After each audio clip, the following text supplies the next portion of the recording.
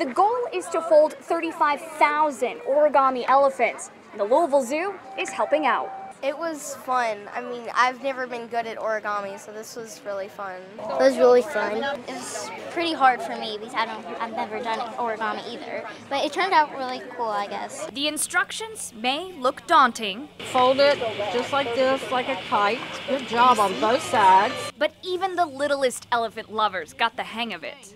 All right, good. Connie, you're ahead of me, baby. Hundreds of kids visiting the Louisville Zoo are folding origami elephants and learning along the way. They are very big.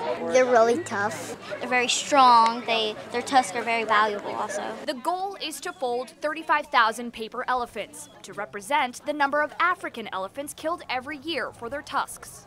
We're losing an entire species. Zoos across the country are teaming up to make the origami elephants and send them to 96 elephants, a group promoting awareness. They say 96 African elephants are killed every day. It's really sad What makes it sad? that people are actually just killing it for the tusk of elephants, where they're a living animal that live in the environment, and they do stuff for our environment too. We should know by the end of September if the Louisville Zoo has helped reach the goal.